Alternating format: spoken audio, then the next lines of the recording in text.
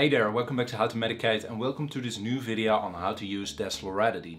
This video is part of a video series on your skin where we will cover all kinds of skin related problems and drugs. If you're looking for more of these videos, then check out my playlist in the description. Now for those of you I'm meeting for the first time, my name is Raoul. I'm a medical doctor from the Netherlands and I'm making weekly medical videos to educate myself as well as you, my viewer, because I believe that medically educated people make healthier decisions, which is the whole point of this channel. This video also comes with a quick disclaimer. It's meant purely informative. This is not medical advice, and if you're looking for medical advice, always contact your own doctor.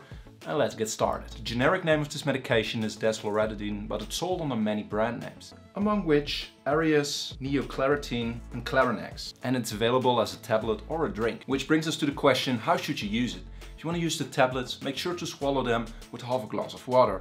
If necessary, you can break them or you can chew on them. If you want to use Desloratadine as a drink, then use a measuring spoon or a measuring cup to measure the exact amount you need to take each dose. It's also best to take this medication at fixed times, preferably in the morning or in the evening. This will make you less likely to forget a dose. And the duration of treatment depends on many factors. Mostly the indication of use and the severity of this indication. Therefore, the duration of use can vary from weeks to years. However, if you're not experiencing any improvements within 3 days of use, then please contact your doctor, as another medication might be more suitable for you. Now then, when should you use Desloratadine? Desloratadine is an antihistamine and it can be used to treat an allergic reaction like a rhinitis, which is an inflammation, irritation of your nose. Or it can be used to treat hives, which are red, raised, itchy bumps on your skin. Which brings us to what dose should you use. Now let me say this first. Always use the prescribed amount and frequency your doctor gave you and always follow the instructions on the leaflet. I can only provide you with some general guidelines here. So a normal dose for an adult or a child older than 12 years would be 5 milligrams a day. Now for side effects, Desloratadine is very effective, but it can have some side effects.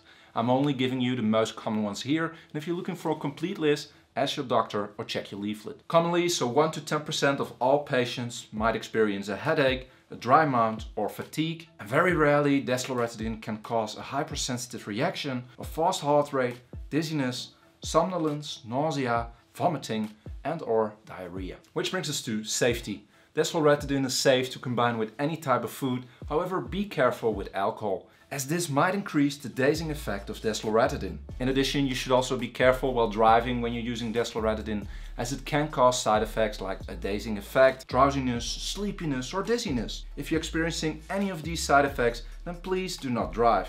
And lastly, Desloratadine can have some interactions with other drugs. Therefore, always discuss this with your treating physician and be careful. Which brings us to the safety of Desloratadine when you're pregnant or when you're breastfeeding, and there's only good news here. There's a lot of research done with the usage of Desloratadine and no harmful effects were found for you or your baby while you're pregnant or breastfeeding. However, just to be sure, always discuss this with your treating physician. Now this was a quick overview on how to use Desloratadine. I hope you know now how to use it, but if you have any questions, let me know in the comment section. Furthermore, if you want to keep learning, then check out the playlist I made in the description. And in addition, I just wanted to let you know that I made a Patreon account.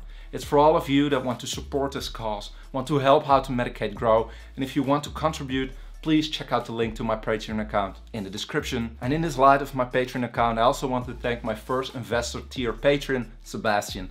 Thank you. Now all address me is to thank you for watching and ask you to leave a like. This will help out the channel tremendously, and consider subscribing so you never miss such an awesome video again, which will also help me to reach my new subscriber milestone, 10,000 subscribers.